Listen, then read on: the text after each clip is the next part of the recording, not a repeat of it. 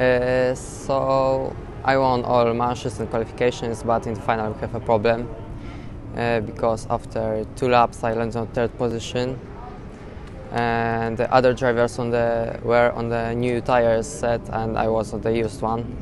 So on the first laps I was slower than them, but I needed to fight with them.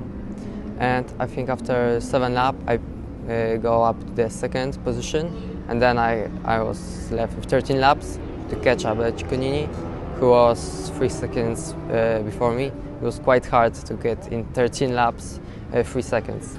And on the 2 last laps I was behind him, what was for me so surprised that it was even impossible for someone, but I do it.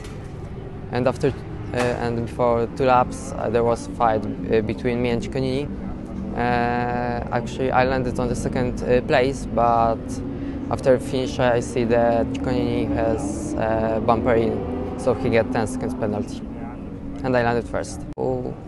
Of course I win tickets, so for sure I will be there.